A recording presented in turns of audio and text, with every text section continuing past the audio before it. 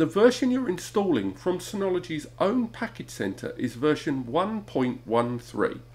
But if you go to Plex's own website, you select Synology there and go down, there's a later version available.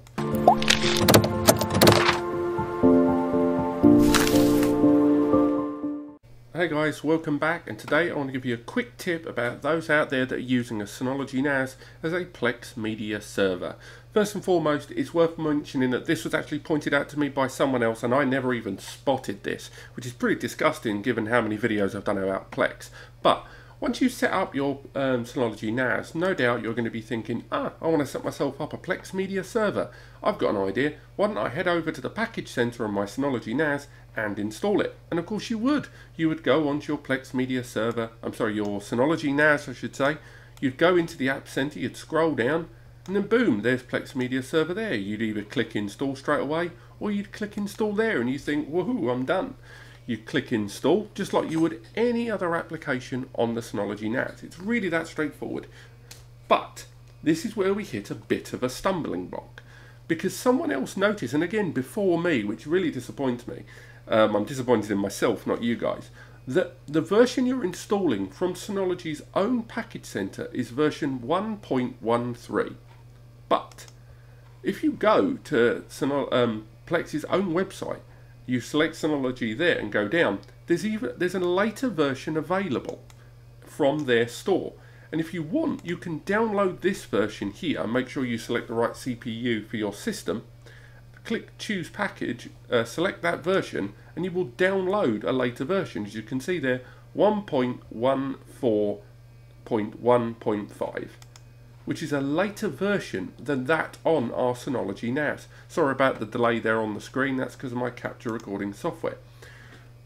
So what you need to do if you want to have a much better later version of Plex on your Synology NAS is you mustn't install the stock application, because this one, 1.13, is definitely older than that of 1.14. And there's even later versions available.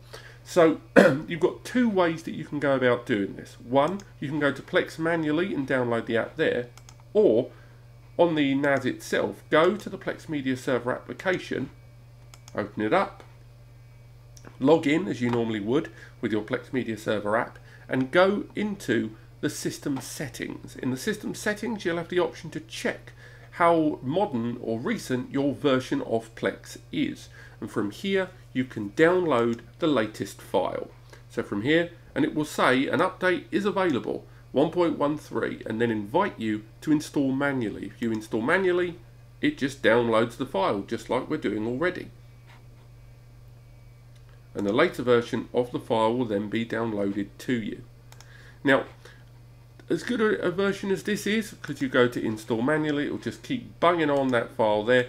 Again, there are later versions of Plex out there. There's even a version 1.15 that we're going to install.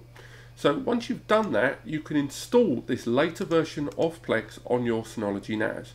To do that, go back into the package center and go to manual install. You don't even need to remove the existing version of Plex, although I do recommend that you do so. So if you uninstall Plex that you've got on there, and again, you don't have to do that, but it's just, I would recommend just to do a clean break. Go to manual install, click browse, and find your later version. As I mentioned, I've found a 1.15 version right now, the date of recording, February 2009. From here, click next, and you can install this newer version of Plex. Again, once that's done, you can load up the Plex interface, and it's worth mentioning that the newer version of Plex has a number of new options that aren't currently available on Plex Media Server stock application on the Synology Package Center. So I recommend all of you go out and install this newer version of Plex now for your Synology NAS to get a hold of those extra options. Once that's installed, as we see here as it's doing, we can load up Plex just like we did last time. Open this bad boy up, it will open Plex, probably get rid of those downloaded files from earlier. And it will kick us into the user interface. Sorry about the humming noise in the background, I've got 2 or 3 NASs on the go here. And then we can access this newer version of Plex. And once again, we'll go into the settings menu. And here we are, version 1.15, with all the extra applications, features and functionality open to you in that newer version. We will be doing a comparison of performance between the stock application and the newer version, in case you guys are wondering about whether to upgrade or not, and that will be in a future video. But otherwise, thank you so much for watching, and I'll see you next time. Don't forget to click like and subscribe if you enjoyed this video. I found it helpful to support this channel and to help me make more videos for you. Cheerio.